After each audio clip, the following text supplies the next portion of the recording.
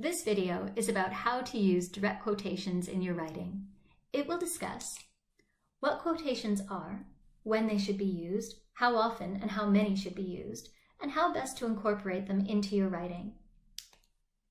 Often, in academic writing, you'll need to draw on other sources for support or evidence.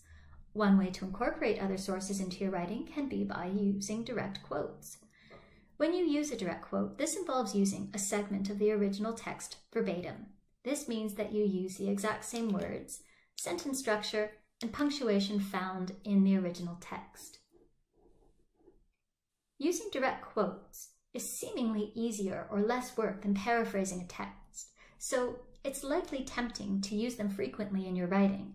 But before using a direct quote, you should really think about how your writing will benefit from another writer's words. There are several circumstances in which it's beneficial or necessary to use a direct quote. For example, when there's a definition that is given by an expert in the field or agreed upon by many in the field.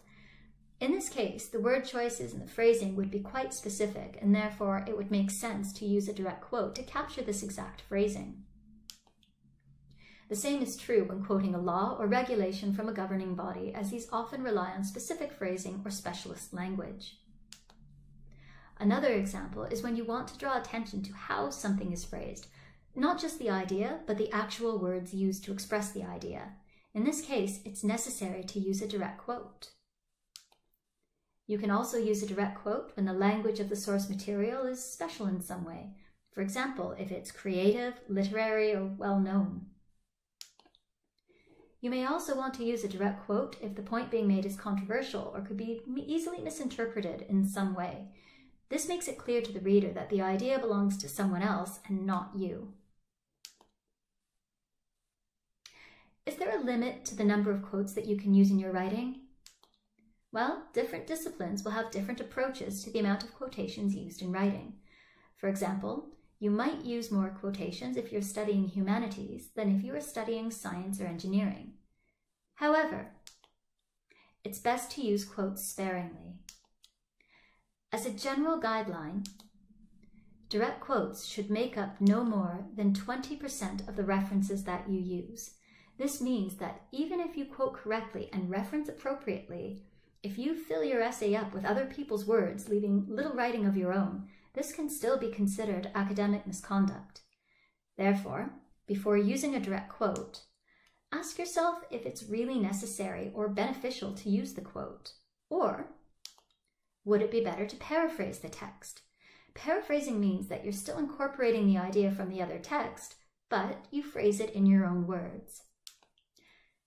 For more information about how to do this, please see our video on paraphrasing.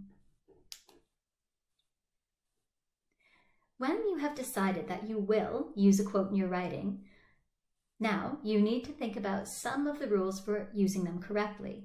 As mentioned earlier, quotes should be copied word for word from the original text using the same punctuation, same word order, and same sentence structure. Shorter quotes, which are often considered 40 words or less, or 4 lines or less, depending on the referencing style that you're using, they're usually placed in quotation marks. Whereas longer quotes are often indented in more narrow margins and not encased in quotation marks. Be sure to check with the referencing style that you're using for the correct format. It's also important to check with your referencing style guide on information on how to cite and reference your quotations correctly.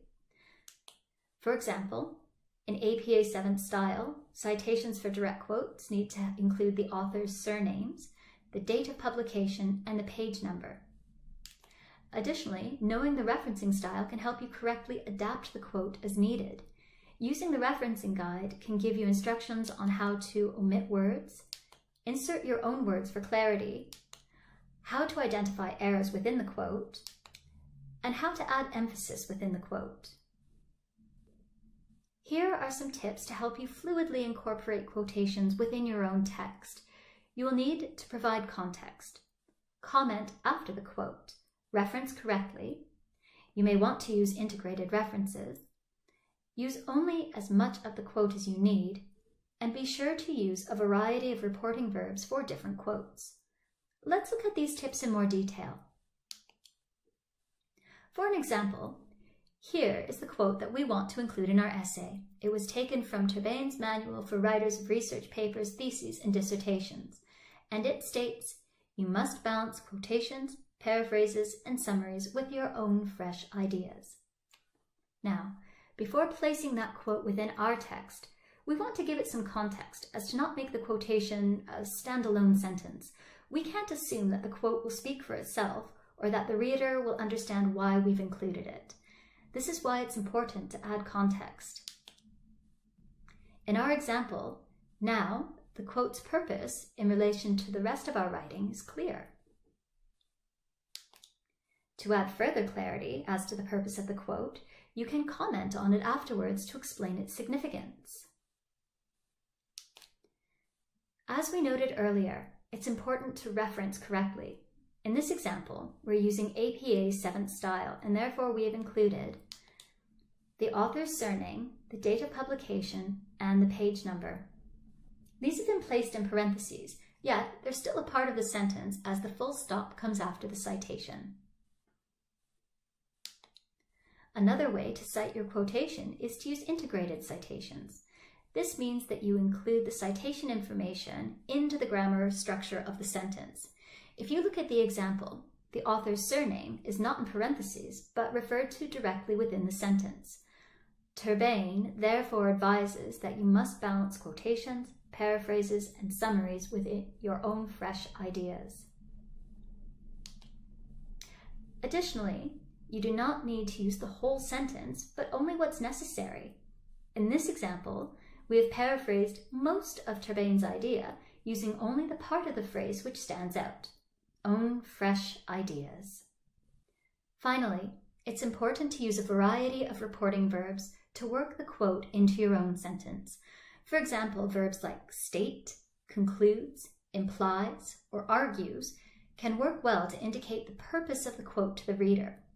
The verbs you use can also indicate your position on the quote. For example, stating that X claims that the policy is beneficial has a different connotation than X shows how the policy is beneficial.